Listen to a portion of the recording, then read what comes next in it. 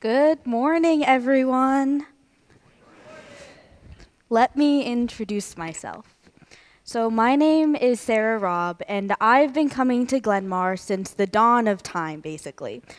Way back to when we were still at the smaller church that is now the First Korean Presbyterian Church. You probably know my dad, Brian Robb. Currently the fifth grade teacher and usually tries to talk to anyone and everyone who'll let him. You can probably see him stalking the halls of Glenmar after Sunday school and before the 11 o'clock, looking for his next victim. I'm currently a senior at Our Lady of Good Counsel High School out in Olney, sort of a hike. I'm captain of the speech and debate team, I'm captain of the girls' tennis team, and I'm representative of my school's senior class for student government, and some other things that'll probably put you to sleep. A lot of my friends claim that they never see me in school anymore. They only see a little blur running around the hallways trying to get from one place to another. To top all of this off, my senior year, I had to deal with college applications. A long and arduous process that I wouldn't wish on even my worst enemies. A nice mix of stress, anxiety, thinking that you're not good enough for your dream college, and, of course, college sweatshirts. The most daunting part of the entire college process, though, were all the questions. What do you want to major in? Tell me about yourself. What is one thing you need to tell us about yourself that you weren't able to in the last 6 essays? If you were a fruit, which one would you be and why? And basically, they were all asking me the same question. Who are you? And for the most part, I didn't know how to answer these questions. I'm 17, making some of the biggest decisions of my life, and you're asking me who I am? May I reiterate the fact that I'm 17 and my parents still do my laundry? For all the nice things littering my resume, I'm nowhere knowing who I am than the next person. And some people may know who they are by the time they're 6, and that's pretty cool. But for most people, they have this nagging question of who am I, following them through the rest of their lives. I bet even you still have that question pop up in your head day to day. But if I don't know me, and you don't know you, then how do we actually know each other?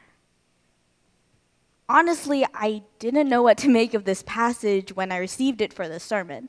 When Sean said, "Hey, Sarah, you'll be covering the Transfiguration as your sermon," I was like, the what? I bet that makes my parents very happy considering I've been going to a Christian private school for the last 12 years of my life. Sorry, Mom and Dad. But thanks to this passage, though, it became clear to me that not knowing who I am or who everyone else is not a new concept. The apostles ultimately had the question of who is Jesus the entire time leading up to his passage, even if they sort of gathered the clues being dropped. As much as we question ourselves, we also tend to question God with these kinds of questions, and that's okay. Coming to know who Jesus is to us, each and individually, is part of a process that helps us to better understand ourselves. Just like how we question and doubt ourselves, we question Jesus and God too. So today, we explore who Jesus is to us, to understand why this matters so much. So, in biblical times, the Jews prophesied the coming of the Messiah. He was supposed to be a king figure from the house of David, be able to reclaim or rebuild the temple, and bring the eternal kingdom of God to earth. Jesus fulfilled exactly one of these things, and not even in the most literal sense. He was only from the house of David, but his dad was a carpenter, not a very kingly figure to inherit from. And despite all of this, he made the low-key, bold claim that he's the Son of God and the Messiah, a heavy claim in the past that could have even been considered blasphemous. He claimed who he was without yet fulfilling what the Messiah was supposed to do. It's like me claiming that I'm going to Harvard without the admissions letter. The apostles had no idea who Jesus truly was. Got it mixed up. And yet, the apostles still chose to follow him. They laid down their fishnets and their responsibilities to follow him. This reveals one of the most important traits about Jesus. He is worth following. In a previous passage of Luke 9:18-20, it says, once when Jesus was praying in private and his disciples were with him, he asked them, "Who do the crowd say I am?" They replied, "Some say John the Baptist, others say Elijah, and still others that one of the prophets of long ago has come back to life." "But what about you?" he asked. "Who do you say I am?" And Peter answered, "God's Messiah." But even before this passage that we're actually focusing on, when Jesus asked them, "Who does everyone think I am?" and Peter sort of stumbles upon the answer as God's Messiah. And while this is the correct answer, he got it by accident. All the while, they're still following him, trying to fully understand what this ultimate title means when it was gotten by accident. In this passage, they finally get the answer in the appearances of Moses and Elijah, two of the most influential figures in the religion of Judaism, since Moses represents the Jewish law and Elijah represents the Jewish tradition. Moses and Elijah acknowledged Jesus, talking about his departure, which he was about to bring to fulfillment at Jerusalem. And right in this moment, the apostles with Jesus, Peter, John, and James, have the confirmation that they've been going back and forth on for a while, that Jesus is the Messiah to bring fulfillment to Jerusalem, and they recognize his position as the Messiah as well as his responsibilities. He is the ultimate cornerstone of the Jewish law and tradition brought to humanity. If that confirmation wasn't enough, God himself appeared as a cloud and covered them, saying, "This is my son whom I have chosen." The apostles were realizing that Jesus is God, and these teachings of his will always fall in line with God's goals and his teachings. The apostles kind of represent us with our relationships to God. They were so perfectly imperfect. Just like how the apostles followed Jesus with a lot of unanswered questions, we have a lot of unanswered questions as well, feeding into our doubt.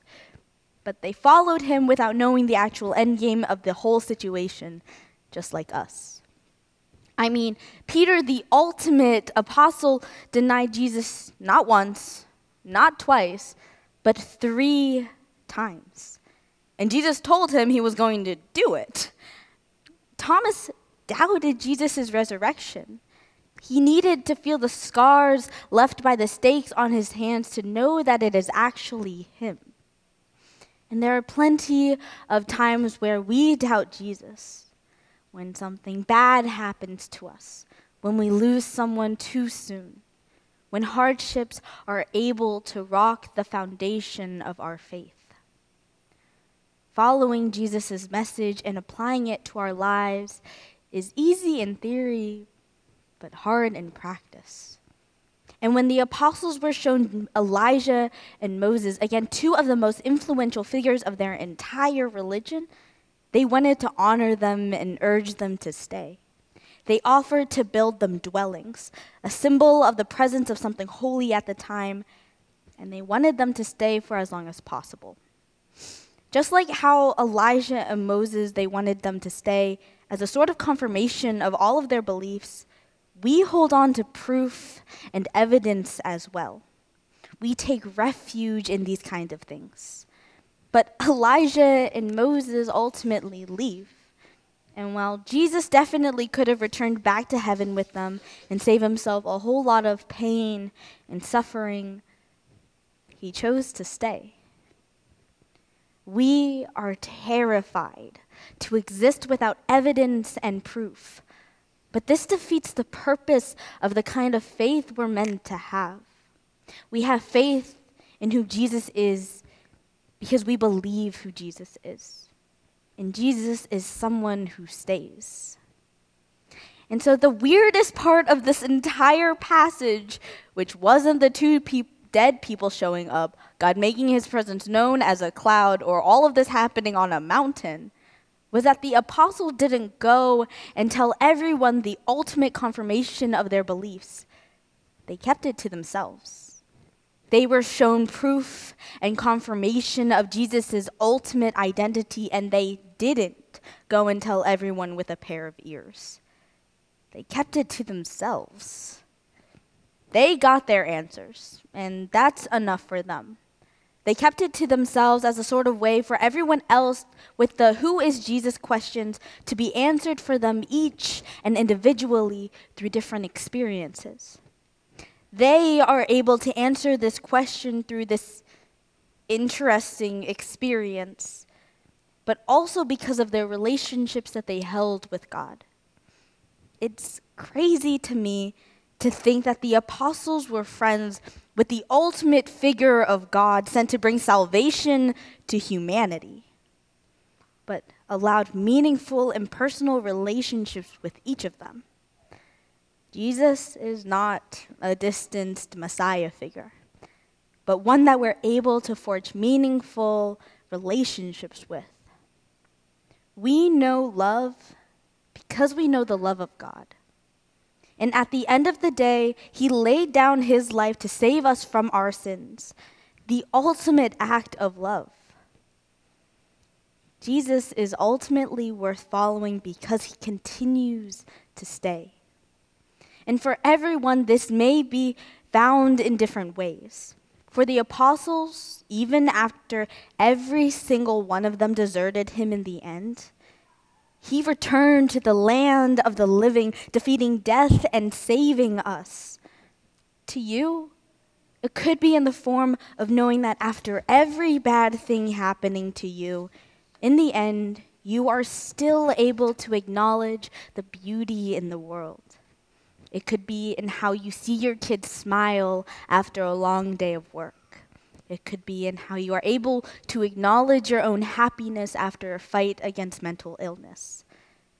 He stays in different ways for all of us. But in us acknowledging him and his status as the Messiah, it carries a responsibility to acknowledge our doubt and our weaknesses.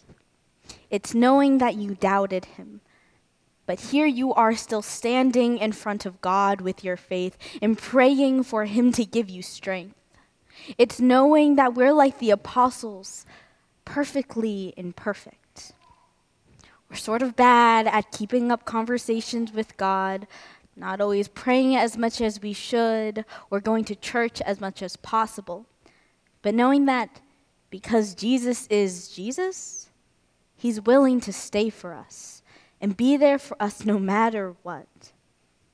But through all of this, by acknowledging our doubt and our weaknesses, we're also able to understand ourselves and who we are as well as our purposes. A lot of time people prioritize finding themselves over knowing God. But by doing this, you're not ever going to find God. You find yourself when you find your faith in him, following Jesus, trying to live like Jesus. These things help to define ourselves and our ultimate purpose. This school year was really rough for me. I was constantly tired and overworked and stressed and just not having a good time like how senior year was supposed to be. I didn't know where I wanted to go for college. I didn't know what I wanted to do career-wise, so I didn't know what I wanted to major in.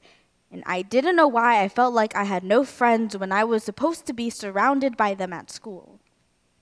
But this year, I also became close to God in my faith, and I was able to really seek comfort in coming to church, knowing that even if I failed a couple of quizzes, that Jesus was still there and not going to leave, And this served as a major stress relief. It was able to teach me about the nature of God and how he was a genuine friend in my life that I was able to confide in, as well as all the friends he was able to show me while being here at Glenmar. Let us pray. Father, we thank you for our faith. We thank you for faith being sure of what we hope for and certain of what we do not see. Our faith is just that. We understand that the universe was formed at your command so that what is seen is not made out of what is visible. We thank you for this gift. We confess our mouth that Jesus is Lord, and we believe in our heart that God raised him from the dead, and we will be saved. For it is with our heart that we believe and are justified, and it is with our mouths that we profess our faith and are saved. Amen.